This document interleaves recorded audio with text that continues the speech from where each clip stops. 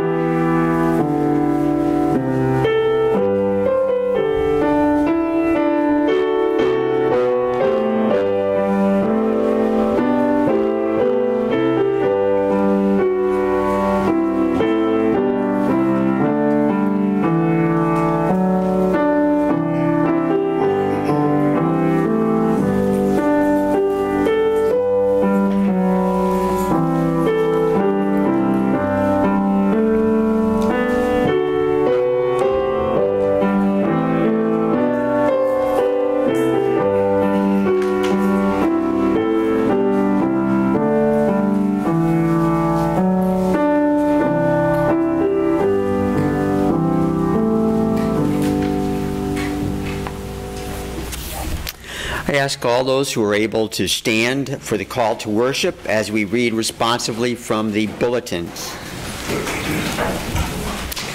Make a joyful noise to the Lord, all the earth. Worship the Lord with gladness. Come into his presence with singing. Know that the Lord is God. Yes, and we are his. We are his people and the sheep of his pasture. Enter his gates with thanksgiving and his courts with praise. Give thanks to him. Bless his name. The Lord is good. His steadfast love endures forever, and his faithfulness for all generations. Please remain standing for our opening hymn, which is At Calvary, number 510 in your hymnal.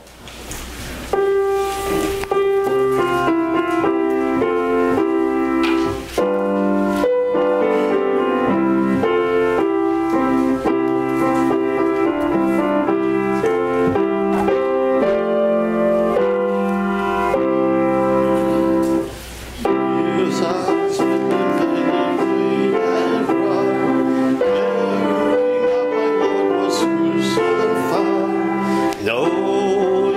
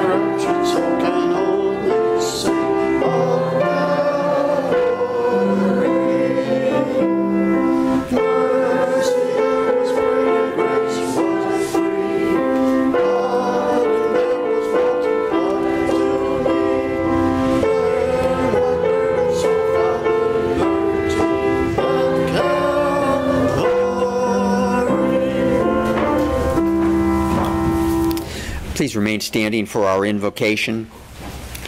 O God, who is greater than the most powerful forces in this world, enable us to be still and know that you are God. O Lord, who answers out of the whirlwind of everyday life, breathe in us your Holy Spirit to strengthen, comfort, and guide us in the midst of the storm. O still small voice, speak to us this hour, that we might become makers of your peace in our homes, in our communities, in our world. We pray this in the name of the one who calmed the raging sea and who gave us the example to pray, as we now say together, Our Father, who art in heaven, hallowed be thy name. Thy kingdom come, thy will be done, on earth as it is in heaven. Give us this day our daily bread, and forgive us our trespasses, as we forgive those who trespass against us. And lead us not into temptation, but deliver us from evil. For thine is the kingdom, and the power, and the glory forever. Amen.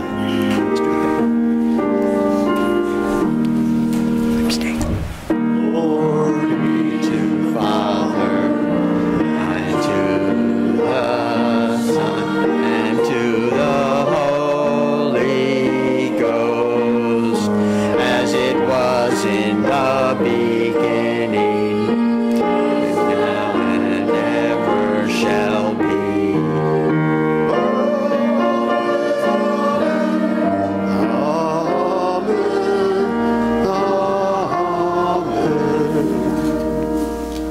Now please be seated.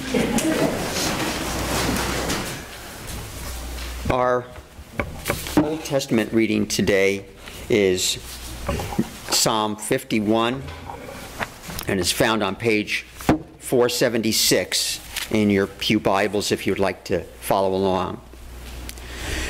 Create in me a clean heart, O God. Renew a loyal spirit within me. Do not banish me from your presence, and don't take your Holy Spirit from me. Restore to me the joy of your salvation, and make me willing to obey you. Then I will teach your ways to the rebels, and they will return to you. Forgive me for shedding blood, O God, who saves. Then I will joyfully sing of your forgiveness.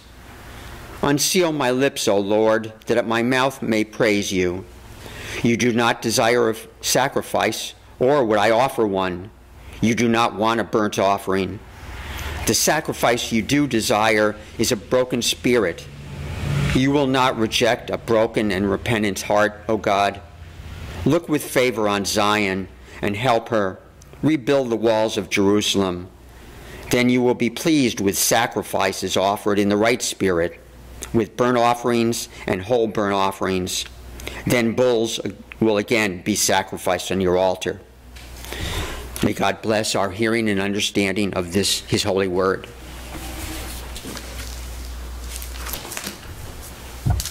Well, good morning.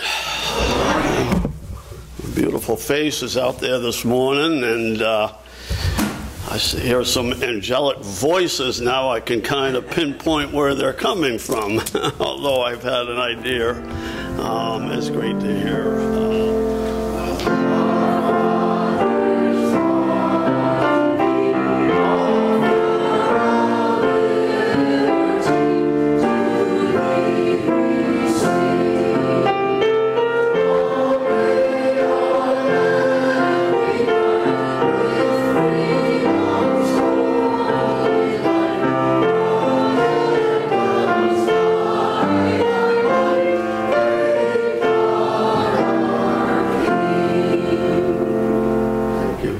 Maybe seated.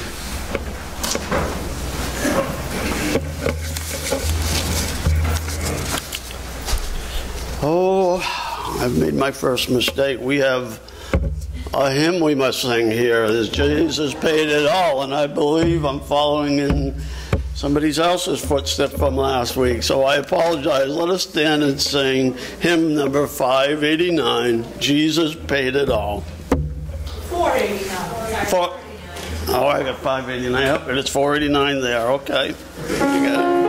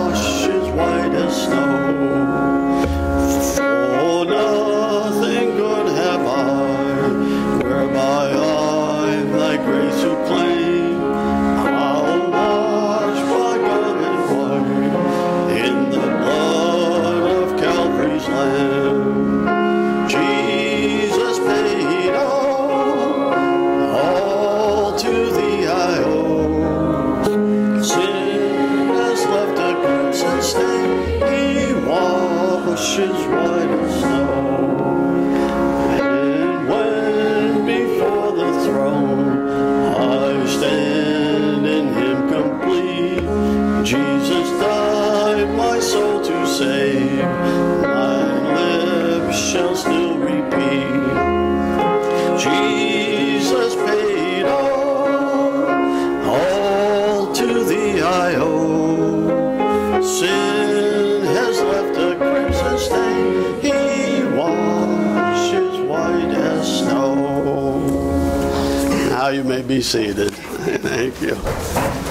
Peggy, thank you for your lovely gift that you bring to this church every Sunday. I just want to personally, in front of our family, thank you for your lovely talent and your commitment to providing us with the music every Sunday. Well, I will tell you I am not going to try to outdo Kevin's little stories that he starts on Sunday morning that I don't think I could even begin to come close to, because he has some great stories that he's told. So what I would do and would like to do this morning is just share my little prayer time with God this morning. So far, God, I have done all right. I haven't gossiped, I haven't lost my temper, and I haven't been greedy, grumpy, nasty, or overindulged. And I haven't told anyone to mind their own business and stay out of mine. I'm really glad about that. But in a few minutes, God, I'm going to get out of bed. And I'm probably going to need a lot of help. So that's all I have for that. What I'd like to do is read from the New Testament in my message this morning. The Lord laid this on my heart after my message at Sugar Hill, and he said to prepare a message on forgiveness. And I said, okay. I didn't know, but lo and behold, shortly after that, unbeknownst to me, Kevin would ask me to take his place today. So it's a great honor to share the Lord's message. The message this morning is out of Matthew 18, and it's found on page 816 in your Bible pews, if you would like to follow along. Then when Peter came to him and asked, Lord, how often should I forgive someone who sins against me? 7 times? No, not 7 times, Jesus replied, but 70 times 7. Therefore, the kingdom of heaven can be compared to a king who decided to bring his account up to date with his servants who had borrowed money from him. In the process, one of his debtors who was brought in who owed him millions of dollars, he couldn't pay.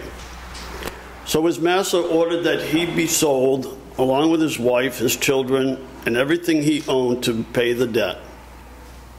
But the man fell down before his master and begged him, please be patient with me and I will pay it all. Then his master was filled with pity for him, and he released him and forgave his debt. But when the man left the king, he went to a fellow servant who owed him a few $1,000s. He grabbed him by the throat and demanded his instant payment. His fellow servant fell down before him and begged for a little more time. Be patient with me and I will pay it, he pleaded. But his creditor wouldn't wait. He had the man arrested and put in prison until the debt could be paid in full. When some of the other servants saw this, they were very upset. They went to the king and told him everything that had happened. Then the king called in the man he had forgiven and said, "You evil servant, I forgave you that tremendous debt because you pleaded with me. Shouldn't you have mercy on your fellow servant, just as I had mercy on you?" Then the angry king sent the man to prison to be tortured until he had paid his entire debt.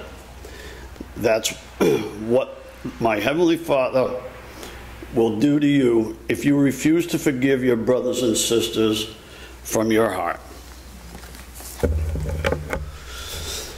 Heavenly Father, we boldly come before your throne of grace to praise you for your unfailing love for us.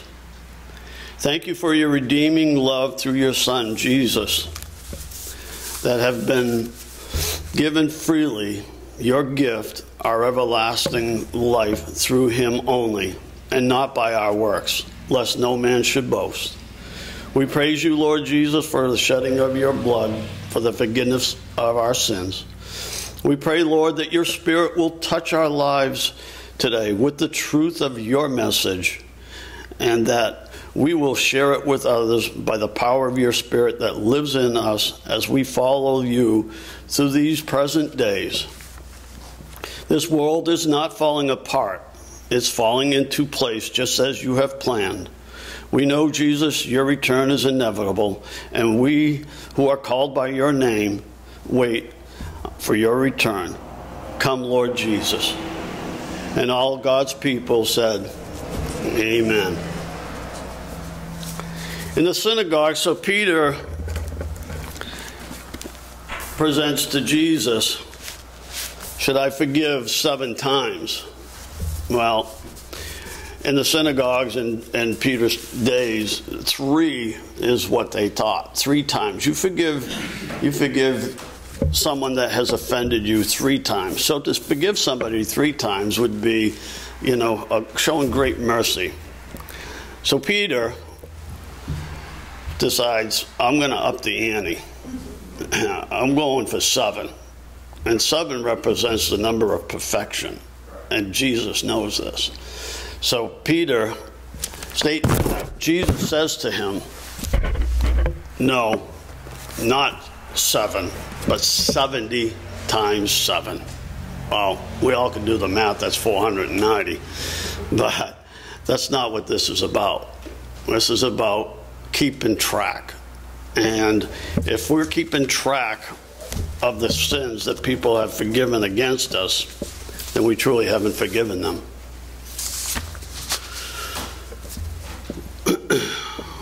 We should also forgive those who are truly repentant, no matter how many times they ask.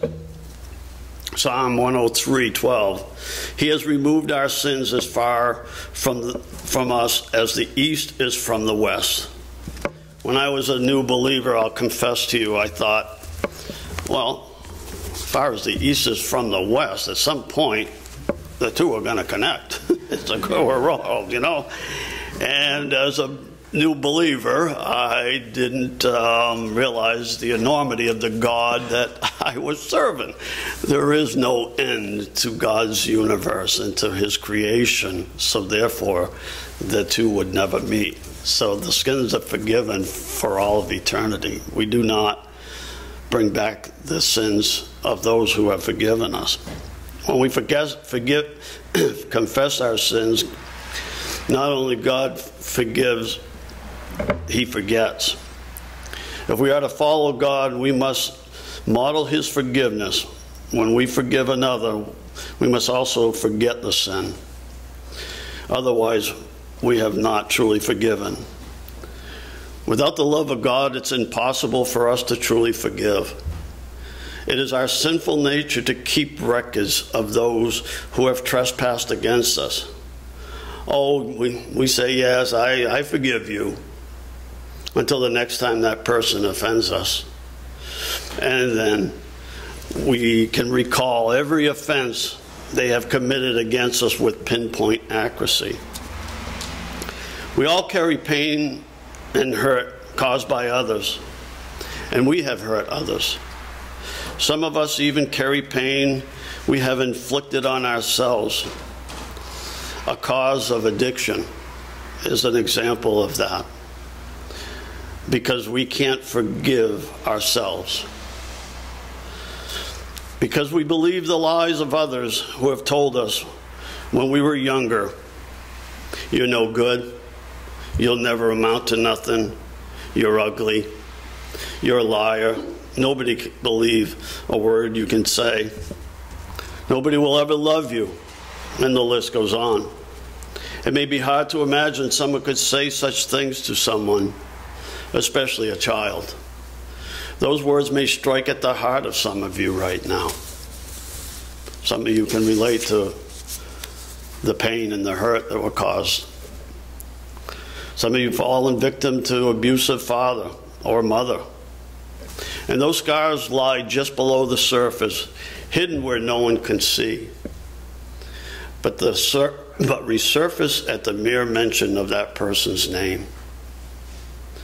When we refuse to forgive, it's like drinking poison and waiting for our offender to die.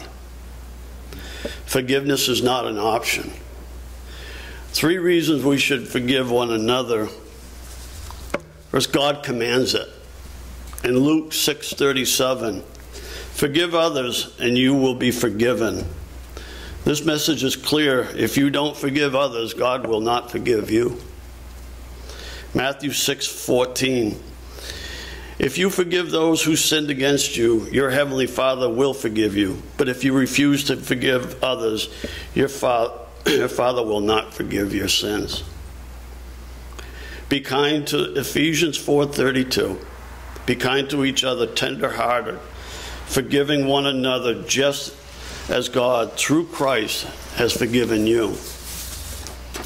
Failure to forgive can affect your prayer life. Mark 11:25, but when you are praying, first forgive anyone you are holding a grudge against, so that your Father in heaven will forgive your sins too. We can't go to the Lord asking for forgiveness with sin of unforgiveness of others on our heart. The Lord is not going to hear our prayers. Jesus taught how to forgive. We say it here every Sunday. Forgive us our trespasses as we forgive those who trespassed against us. But the greatest forgiveness comes from the cross. Luke 23:34 gives an account when Jesus had been tortured, beaten, spit on. He'd been punched, brutally beaten, tortured.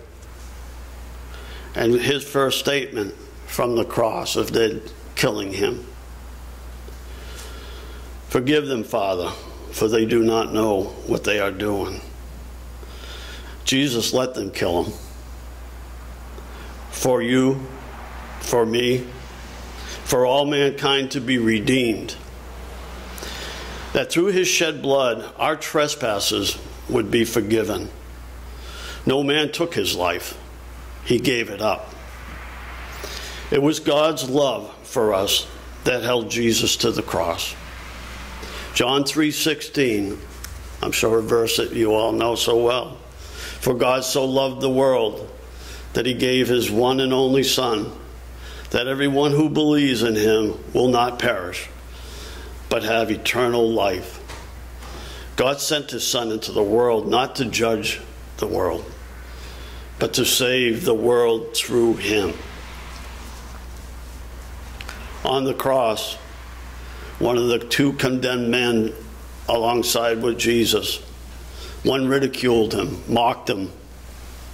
If you are who you say you are, call down and save us. But Jesus then, the other crucified man that were both criminals, said, do you not have any respect even at death? You mock God. And then he asked Jesus to remember him. Remember me when you come into your kingdom. He knew God did not deserve the punishment that he was receiving. And Jesus replied, I assure you, today you will be with me in paradise. Another act of forgiveness from the cross. True faith changes the heart. Real faith seeks peace. True forgiveness never counts those who have sinned against us. To forgive means I'm surrendering my right to get even. If you have received God's forgiveness through his Son, we must forgive those who have sinned against us. Otherwise, we are saying to God, Jesus' death just wasn't enough, and you make God a liar. Jesus went to the cross to forgive us of our sins. This should be the standard by which we use to forgive those who have sinned against us. That unimaginable divine forgiveness should invoke in us love, strength, and courage to forgive others who have sinned against us. Love is the key that unlocks the chains that bind us to hate and unforgiveness. Two questions we'd ask. Who do we need to forgive in our lives today? Who do we need to reconcile? And that doesn't, reconcile in a relationship doesn't mean that that relationship needs to be restored because it's not healthy for you. It just means that you need to forgive that person or those people. Forgiving, love is the key that unlocks the chains that bind us in unforgiveness, hatred, and not the offender. And the second question is, do we need and want God's forgiveness? Revelation 3:20, look, I stand at the door and knock. If you hear my voice and open the door, I will come in, and we will share a meal together as friends. And those who are victorious will sit with me on my throne, just as I was victorious and sit with my Father on his throne.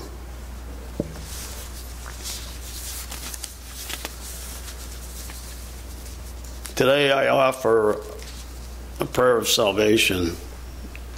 I'm not assuming that everyone has received Jesus Christ as their Lord and Savior. But in order for us to forgive one another and those who have sinned against us, to put the past behind us, to bury the pain and hurt of those who have inflicted on us, we have to first receive the forgiveness that God has given each and every one of us. It's a free gift. So I'd ask just for a moment those who would like to receive Jesus as their Lord and Savior and know that they are forgiven. Their sins will no longer be held against them. Your slate is wiped clean. You are forgiven. God will never remember your sins no more. And you have to forgive others and yourself. You cannot hold yourself in captivity to unforgiveness. A salvation prayer is acknowledging in your heart that Jesus is Lord. Confess with your mouth that Jesus is Lord. Believe that Jesus died for your sins and was raised 3 days later. And repent of your sins. It means turn away from your sins. And turning away doesn't mean I have the opportunity to look back. When you turn away, you're moving in the opposite direction of the life and the sins that you have committed and may still be living.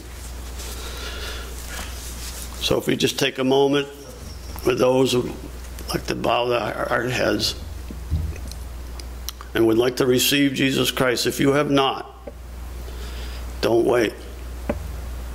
There is no day that is guaranteed to any man.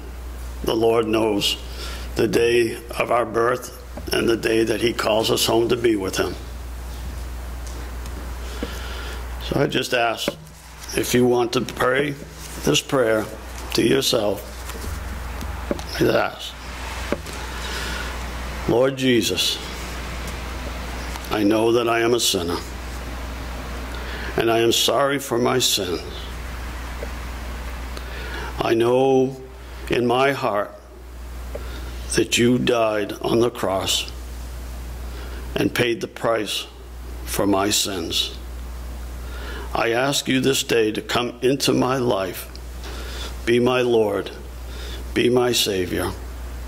And I know, Lord, that God, with his power, resurrected you from the dead, and you sit today at the right hand of his Father, and you will come again.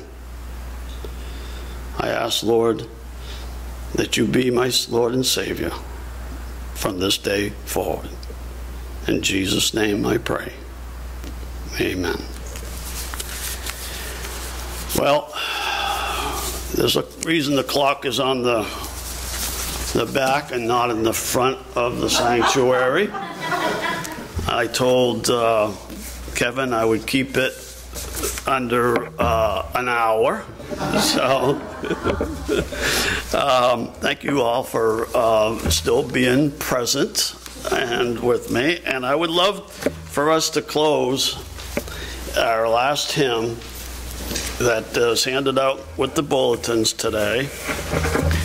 And I may be a little biased because this is my wife and I's favorite song. And I think that it's not in our bulletin, but I know Peggy knows the song as well. So if you would stand and let's sing Victory in Jesus.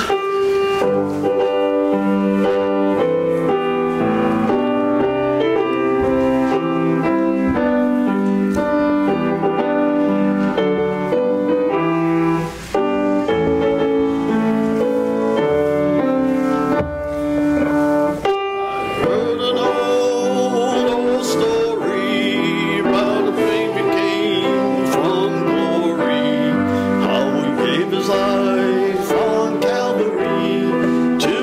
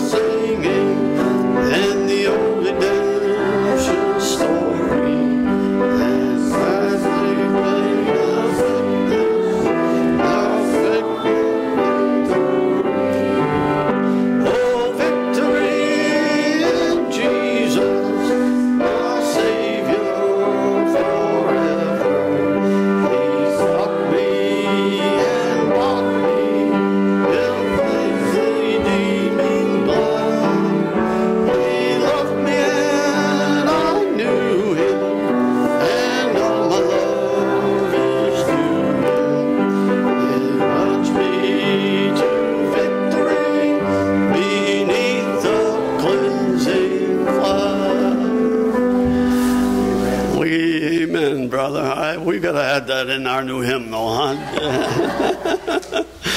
Well, thank you all for being here this morning. And after, we do have refreshments the downstairs, outside. Thank you. They'll be outside. Join us for some fellowship and time just to be with one another and enjoy. Today, this morning's benediction comes from Romans. Romans 2, the forgiveness of our sins through Christ. But now, God has shown us a way to be made right with Him without keeping the requirements of the law, as was promised in the writings of Moses and the prophets long ago. We are made right with God by placing our faith in Jesus Christ. And this is true of everyone who believes, no matter who they are. Please be seated as we take up the light and the word are removed from the sanctuary.